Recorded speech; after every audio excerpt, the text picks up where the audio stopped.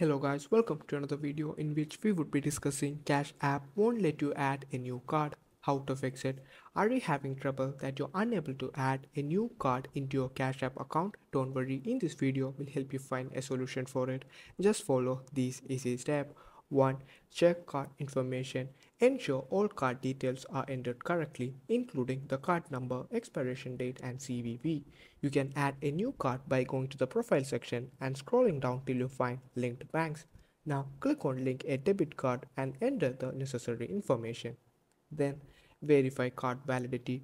Confirm that your card has not expired and is active. Then update Cash App. Make sure you have the latest version of Cash App installed.